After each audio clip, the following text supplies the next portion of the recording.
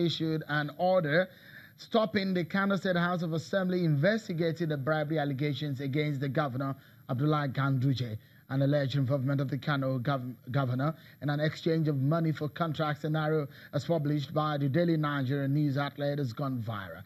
The House of Assembly in Kano State has set up a committee to investigate the matter. The publisher of the Daily Nigerian, Mr. Jafar, has been asked to face the committee also, but the court has asked that process to be stopped. Well, and to the matter involving the Social Democratic Party, a presidential aspirant of the party, and the former Minister of Information, Professor Jerry Ghana, has approached an FCT High Court in the Maitama area of Abuja, asking it to nullify the emergence of Mr. Donald Duke as a presidential candidate of the party on the grounds that the process that produced the party's flag bearer violated the constitution of the SDP.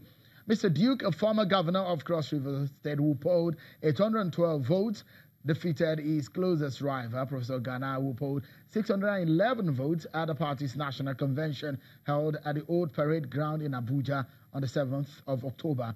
In the suit, Professor Ghana claims that the convention of the party, which ushered in Duke as the presidential candidate of the party, was illegal and flawed.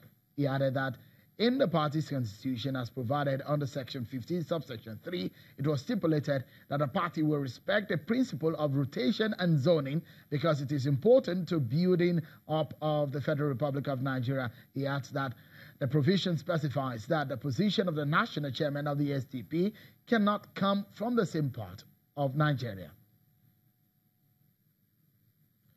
And to our major topic of the day, everyone. So, there have been a series of allegations of irregularities and discrepancies in the candidates list of the APC. Some of the governors of the party have openly accused the party chairman, Adams of Shiomale, and the talks and plans to remove him has also been a matter of public debate. Today, some Ogun aspirants are alleging that their names were removed from the list submitted to INEC. Well, this crisis is not limited to Ogun State. You can also see in Delta State, in Edo State, Imo State, Ogun State, River State, Zamfara, and several other states. Issues have come up again and again over the conduct of the primaries. Tonight, a member of the Edo State House of Assembly joins us on the program. He has claimed that he has evidence of irregularities.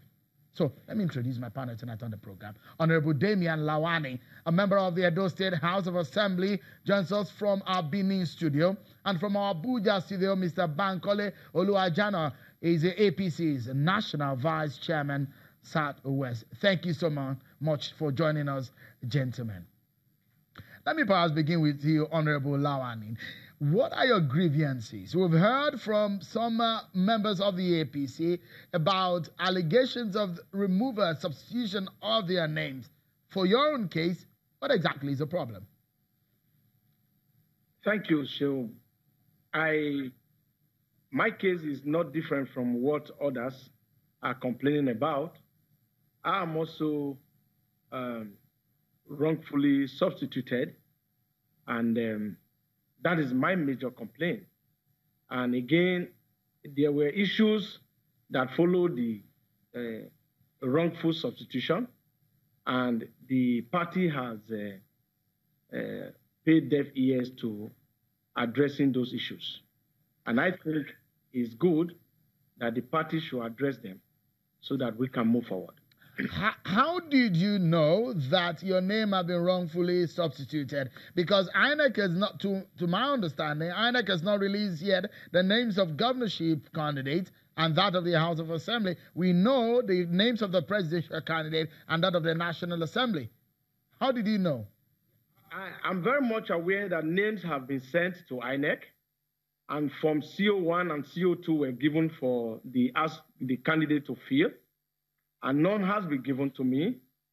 And there is likelihood that my opponent has been given as claimed, because he told people that he has filled the form and he has submitted.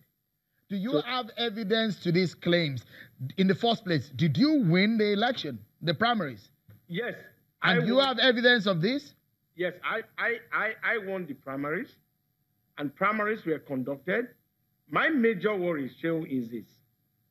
The person in question, who I can say I'm not alleging now, who said his name has been sent to INEC, claimed that there was no primaries.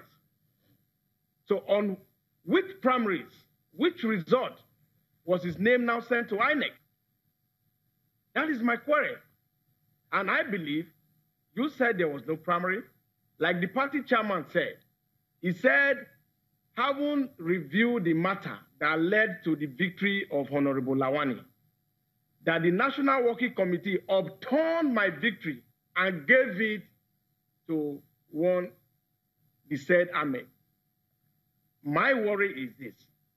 First, the said Ahmed said there was no primaries. I said there was primaries. I won. And I have evidence of the queue. I have evidence of the counting that primaries took place, and I defeated him. Now he said there was no primaries. So on what premise are you making him the candidate? Okay, Honorable Lawani, just hold on. Let me go to Abuja studio with Mr. Oluwajano. He's a member of the APC national leadership. How does this come to you? There's been a lot of cries from members of your party alleging that there's been discrepancies in the way and manner names are being substituted or submitted to INEC. What exactly is happening in your party, especially at the national level, when members are alleging this sort of claims? Shehu, good evening. Let me start by saying that we cannot pretend that there are no challenges or allegations or counter-allegations as regards the recently concluded primary elections. I must add that, of course, that was quite expected, considering the fact that the APC is a very strong party, is a very big party, and the management of conflict is the major assignment in administration of political parties. Having said that, I would quickly also like to point out that I'm National Vice Chairman Southwest, and whatever I'm going to say is limited to the Southwest, as I have been able to address the specific cases that came up in the Southwest. I want to say that majority of the cases in the Southwest have been dealt with, except for Ogun State, which is still being addressed. I would like to say that all these matters are being addressed within the party at the NWC level, at the level of the leadership of the party.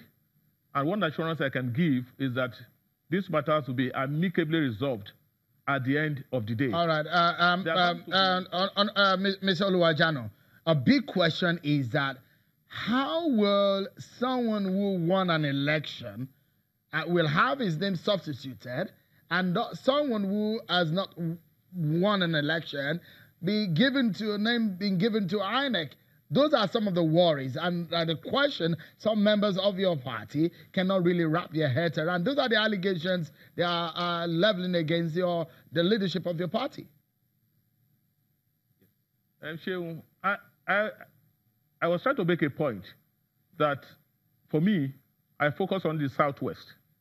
And I would like to say that the appeal that was set up has largely dealt with most of those cases. I must still acknowledge that there are still other matters that are yet to be resolved. In a majority of the states, for instance, in the Southwest, Ekiti State, Osun State, Lagos State, Ondo State, as particularly as it concerns the State Assembly, and which other state now? Ogun State, yes, I had the news item just before I came on air, and I know that all these matters are being specifically addressed. At the end of the day, they will be resolved. As regards the allegation, it's difficult for me to stay here and talk about this being substituted because it's not within the purview of my position as National Vice Chairman Southwest. I believe that the legal advisor, the party chairman, the organizing secretary, maybe they'll be able to address that. All right. I want to say that... Sorry, I need to pause you for a moment because we need to take a break. When we come back, we dig deeper into this matter. We'll hear from other parties in this matter. There is a legal case in Delta State. In fact, a case of contempt of court. Well, we'll hear about that in a moment, everyone. Join us again.